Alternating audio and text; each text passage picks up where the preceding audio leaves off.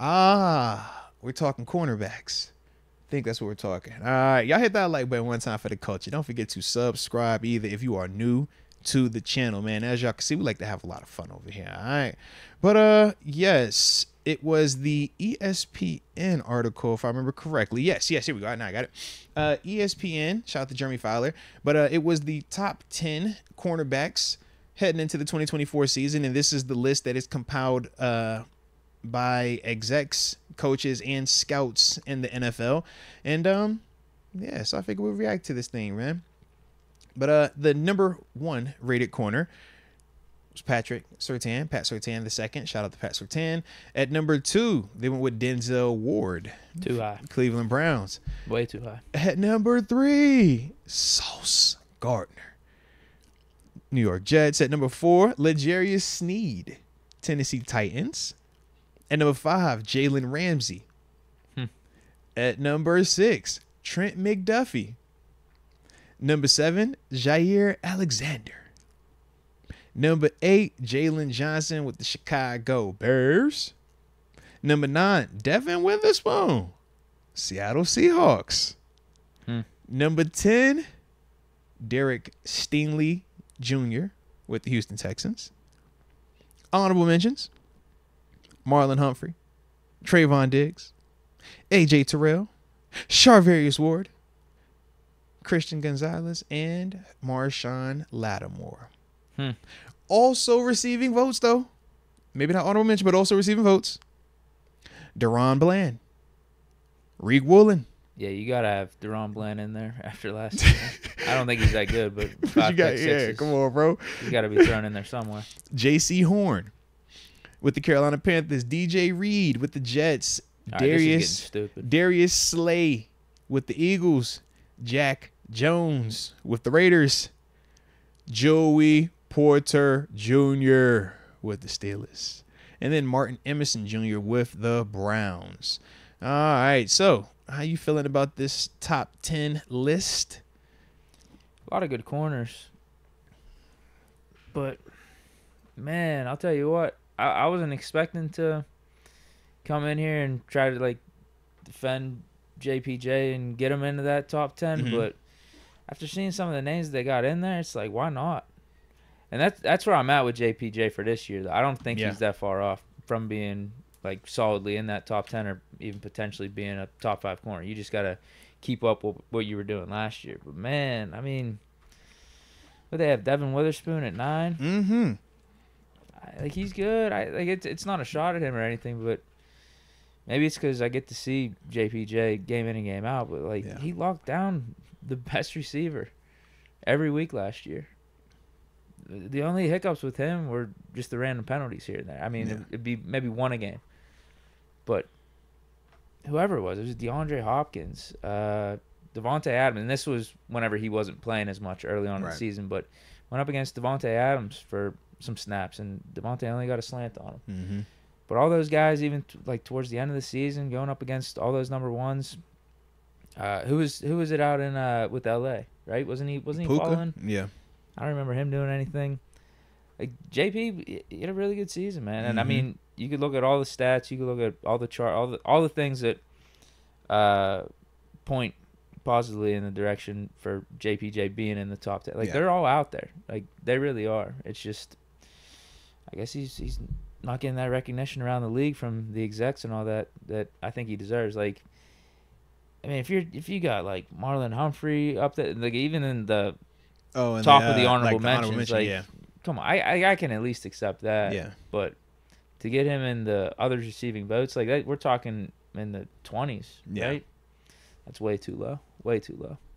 Because this is why I they look have at it 10. Well, because this is, I was going to say, before we even get to the 10 of the honorable mentions, Marshawn Lattimore, Christian Gonzalez, Charvarius Ward, A.J. Terrell, Trayvon Diggs, Marlon Humphrey. I think the big argument would potentially be Christian Gonzalez, but I think if they're just trying to give him the benefit of the doubt, but if they're trying to do the benefit of the doubt, then the argument is he started week 1 and he was playing man-to-man up until he got hurt. And he was playing good. Whereas JPJ did not start, but by the time he did get his opportunities, then he did produce. So it's kind of like what's the difference between you doing it at the beginning of the year, but for half a year, and you doing it at the end of the year, but for half a year. That's how I look at those two. Yeah, that's wild to me. No. It is what it is.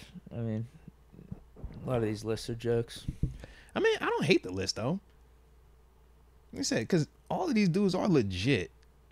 They got Denzel Ward too high.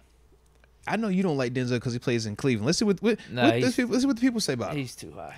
So they said he deserves to be in the top 10, but I think 2 is way too high. I'm just reading what they say about him. His highest ranking in terms of votes received was a 1. That's crazy. Yeah, but at the same time, going off what you said, his lowest ranking was a 10. Last year he was ranked 9th. So said Ward makes the biggest jump in the rankings in what feels like a long overdue reaction. Part of what held him back is durability, as he missed at least a few games every year. But not many receivers are smoother. Yeah, he missed that up. Not many corners, what he meant to say, are smoother. 63 targets. Ward allowed 31 receptions for 290 yards, 0 touchdowns, and 2 picks, along with a 17.5% ball hawk rate. The percentage of targets where the nearest defender made a play on the football, either passed or intercepted. All right, shout out to the next gen stats on that one. That's a Cleveland stat for you. All right. Then he says he's fast, fluid, with upper tier coverage skills and high football IQ. An NFL personnel evaluator said he can create ball production in man or zone, but can match up against just about any number one due to his size and speed. And he has the elite movement skills to cover in the slot when asked. Over 6 seasons, Ward has 15 picks, 99 PBUs, and 3 Pro Bowls. I always had 3 Pro Bowls, damn. All right. Cleveland's top 5 defense breakthrough under coordinator Jim Schwartz has enhanced the profile of Ward and others on that defense. I was surprised they had him rated in front of Sauce. I ain't even gonna lie to you. I thought Sauce would be number 1, actually. Yeah, what they saying about Sauce? So they said with Sauce, they say he's a polarizing figure. Yeah. So this is what they said. It was like, who else with his length and size can cover like him? And then another exec says, one of the most overrated players in the league. You could call holding on him every play. Fair enough. Okay. He's a physical corner. Yeah. Yeah. Then they talk about how teams aren't really throwing at him, and that's part of also why he's such a lockdown corner. But then you also bring up the holding stuff. So, yeah. Yeah, I think Denzel's just a little too high. How'd you feel about Witherspoon? I think that's my point. I mean, if he's in there, like JP should be talked about, like bottom top 10 or 11, 12, or 13, something like that. I mean, because technically they gave him votes. He got votes, but are enough teams giving him those votes? And I think that's a little bit different. Like enough people acknowledged him to where he was receiving votes. He's even on the bottom of the right. You see what I'm saying? But enough people. But it's like you look at how many other DBs are on Darius Slay. Darius Slay is still getting votes, but Darius Slay, you also have legacy with him. Yeah, I was gonna say he's slipping a little bit recently. Right, but he's all the way down and just receiving votes. You said DeRon Bland last year what he did, and he's just in receiving votes. He not honorable mention, just receiving votes. Well, so that's what we say. They know the DeRon Bland season was an outlier. True, but we only have 1 season from JPJ though. So that's why I'm like, I get the receiving votes. It's like, yo, I think it's respect though. But to get Christian Gonzalez up there ahead of him and Devin Witherspoon, I mean, maybe pick your poison or have your certain preference on some of these guys. Let me see what they said. With Christian Gonzalez, they said before his season came to an early end due to a shoulder injury, Gonzalez impressed with 1 interception, 2 pass breakups, and 1 quarterback hit in 4 games. Oh, he ain't play that much. I'd have him really high had he not gotten hurt last year. He's a stud, an AFC executive said. And then in terms of Witherspoon, they said Witherspoon wasted little time becoming a top player in the competitive NFC West. Seattle deployed him in a variety of ways, from instinctive cover man, 16 pass deflections, to effective blitzer, 3 sacks, 8 tackles for loss. Fair. All right, Witherspoon is a baller, an AFC scout said. He's the most physical corner in the NFL, and he's hyper competitive. Witherspoon's play earned him a Pro Bowl nod and a 4th place finish in the Defensive Rookie of the Year race. Yeah, where was JP? I think wasn't he 5th or something? He was in the mix. Yeah. So that's all I'm saying. He should be in the mix. Yeah. Respect. For bottom top 10 or top of the honorable mentions. Yeah. 11, 12, 13, whatever.